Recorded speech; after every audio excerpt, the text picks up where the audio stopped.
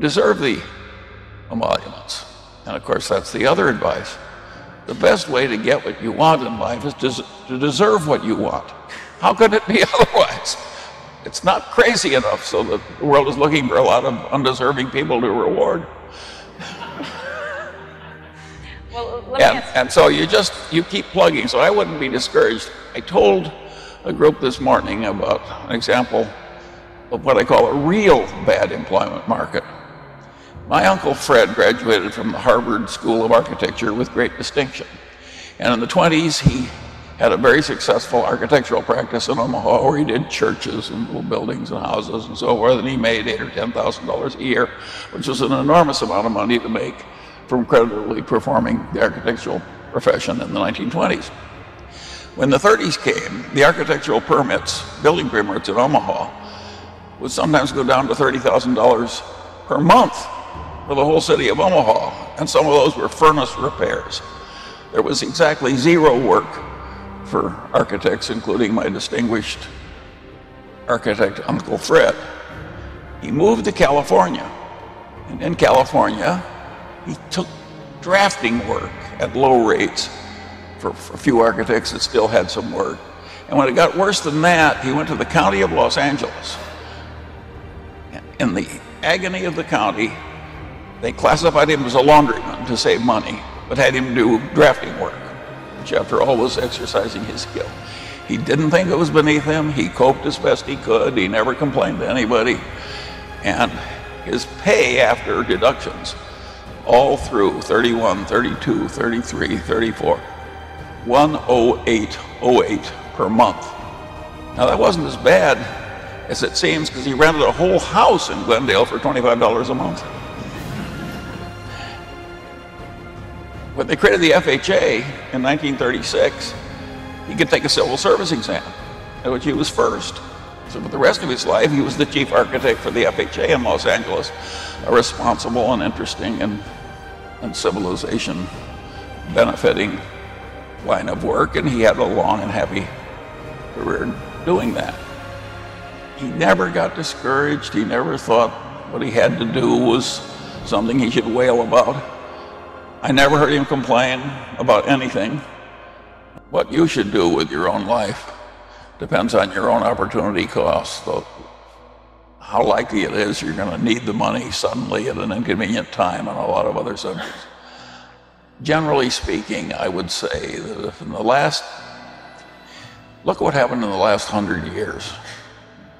Well, say the 20th century, 1900 to 2000.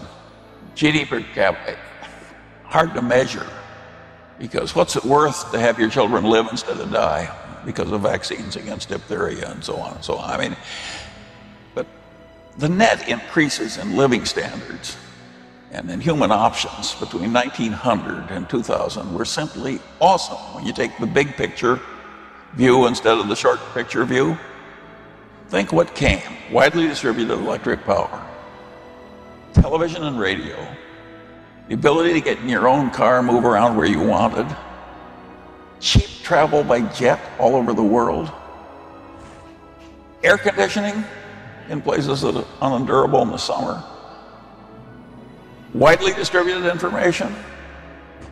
It's just unbelievable what happened. In no previous 100 years did anything remotely comparable happen. Are all those forces gone? I don't think the next 100 years is going to do as much, because those are such huge achievements given human needs. Once you got the right temperature and the right usage, you're getting into frou-frou when you get into the improvements from that point. But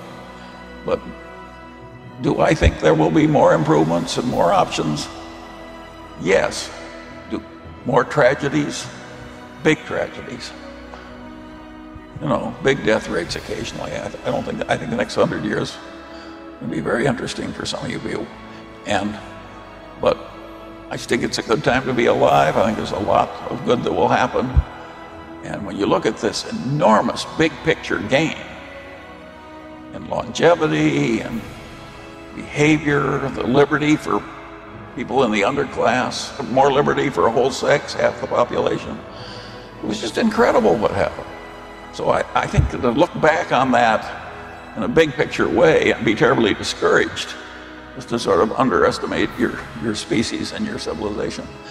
Even suppose there's a 25% death rate. It'll be a big deal if it affects you or your family, but apart from that, why, the Black Death was good for the survivors. No. In other words, I don't think it's a time to be at all discouraged. Your generation will be up to it. And the talent that comes along, I love to tell a story about Caltech. Caltech has a Rubik's Cube contest. And one year, a guy won it. He asked for 3 cubes, and he juggled them like this. And as they went by in his hands while he was juggling, he solved all 3.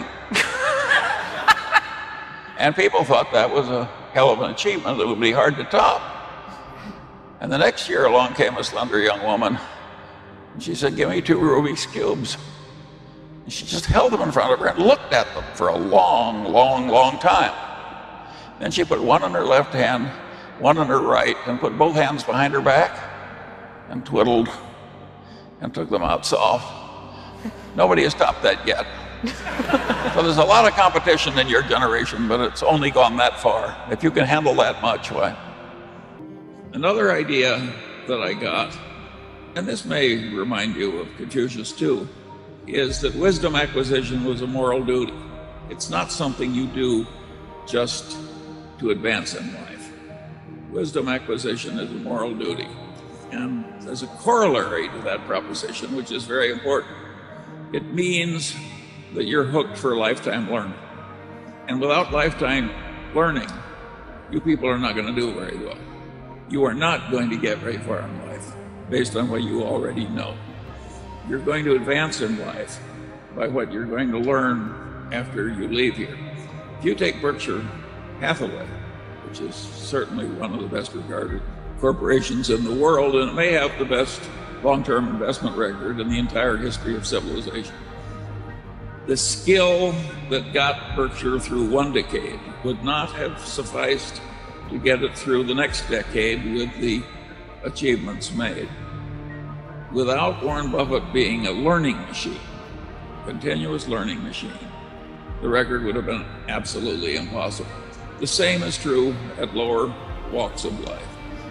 I constantly see people rise in life who were not the smartest, sometimes not even the most diligent, but they are learning machines. They go to bed every night a little wiser than they were when they got up. And boy, does that habit help, particularly when you have a long run ahead of you.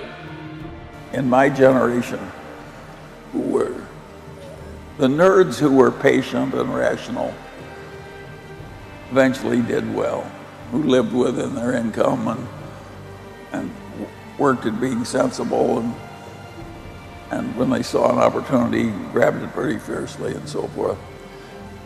And I think that'll work for the new nerds of the world. And the people who get ahead because they're star salesmen or charismatic personalities, I'm not one of those, so I don't know how to do that. So if you're not a nerd, I can't help you. And I think that the odds are that most people who try to do finance are not going to succeed. And there's a lot of wretched excess in it because easy money will always attract wretched excess. It's just the nature. It's like a bunch of animals feeding on a carcass in Africa. By the way, that's an image I chose on purpose. But no, so I don't think it's so pretty. And I don't think that modern finance is so wonderful. And in my day, a lot of the finance people were more like engineers. They were so chastened by the Great Depression and all the wretched failure that they really tried to make everything super safe. And it was a very different, plodding place that just tried, the people weren't trying to get rich, they were trying to be safe. This modern world is radically different. And I'm not sure if I were starting out in your world, how well I would do. it would be a lot harder than it was to get ahead in the world the way it was when I came up. If I were you, my best advance, I think you'll be happier if you reduce your expectations than if you try and satisfy them. And by the way, I think that's generally a very good idea.